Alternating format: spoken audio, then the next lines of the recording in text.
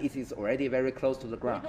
Yes, getting closer to the horizon, and it is their time to come home. Yeah. They've been living and working. Okay, great. Touchdown. Landing, touching down. The flash comes from what I mentioned, the small rocket engines. So this is a pretty successful landing, can we say, at this stage? Absolutely. And you know that, sorry, I made a mistake. This video must come from the helicopter because we can see that from a distant way. Yeah.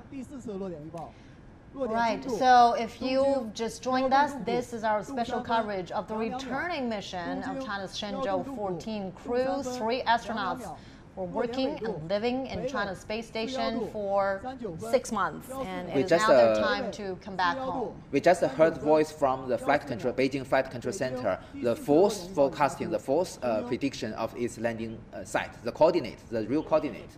Right. And from this video, we can even already see the re-entry capsule.